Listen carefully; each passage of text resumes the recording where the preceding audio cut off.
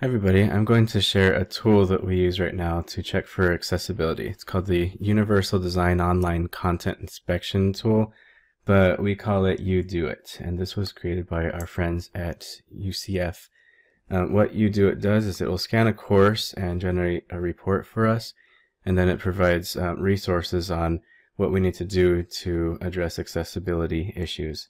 And you can find UDOIT in every course that you teach. It'll be in the course navigation, typically towards the bottom.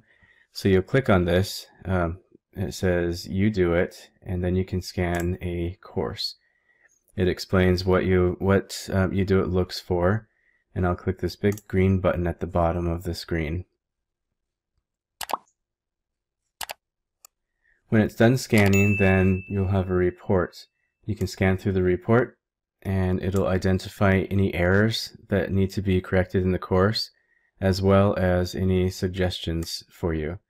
In this case, I can see that I have 8 errors. Some of them are related to lack of captions found in videos, and others deal with insufficient text color with the background. There's not enough contrast.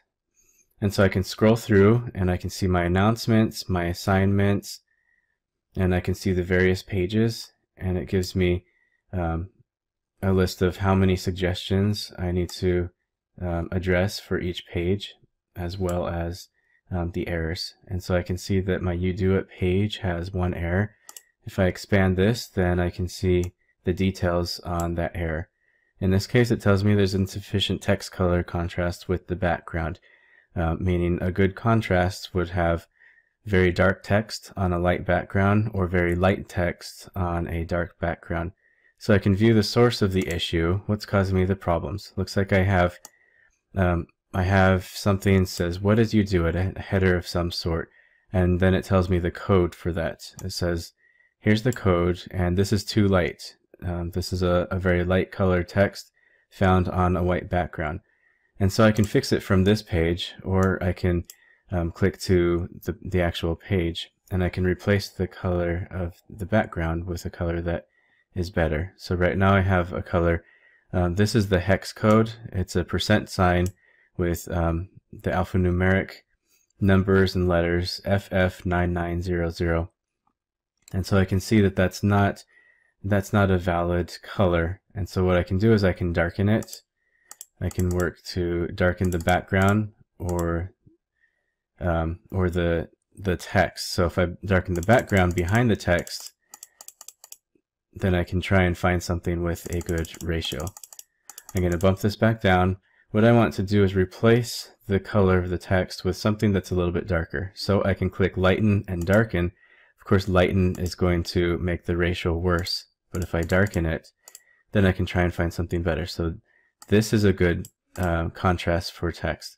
I can also use one of these built-in color palette schemes, or I can click on the actual hex color, and I can find a color that maybe would work. So if I look for something maybe blue and darken up that blue a bit, then I can see, okay, that's a good text color. So I'm going to submit this, and now I can see that the color contrast issue has been addressed. I still see an error, but if I were to rerun this report and scan it, then I wouldn't see an error on that page. And now if I go to the page where the change was made, I can see that no longer do I have an orange text that is without enough contrast to be accessible. Now I have a dark text on a light background that passes the accessibility checker.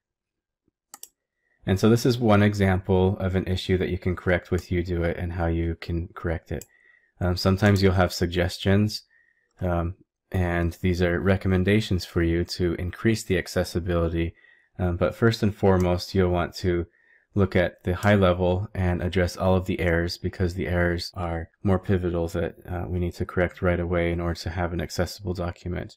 And once you get those errors, then you can go through the suggestions and try and refine your course.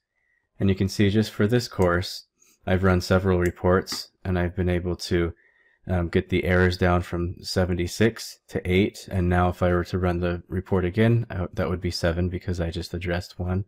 And the suggestions, I've addressed close to 40 of the suggestions, and I'll keep on working on that and refining this course. And this is a high-level overview of what UDOIT is and how we can use it to increase the efficacy of our courses and ensure accessibility.